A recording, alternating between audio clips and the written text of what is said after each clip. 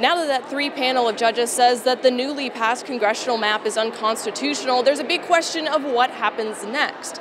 The biggest thing is that the Secretary of State says that she needs a map in place by May 15th in order to get ready for the election this fall. The map that created the second majority minority district created a district that stretched from Baton Rouge to Shreveport along the rivers. The court ruled that it was racially gerrymandered, and the plaintiffs in the case are now appealing the ruling to the Supreme Court. While they didn't pick this map supported by the GOP, they believe there are still other ways to get a second black district. The court never even got close to addressing the issue of whether Louisiana should have two majority black districts. I think that's been resolved, that's been settled, that is understood by all parties to the case. The district was said to be drawn based on political reasons to protect Representatives Steve Scalise, Mike Johnson, and Julia Letlow. Some believe it was targeted at Representative Garrett Graves to draw his support out of his district. State Senator Cleo Fields, who already announced he would be running for the new seat, says he is not discouraged. Let the Supreme Court decide whether or not what we did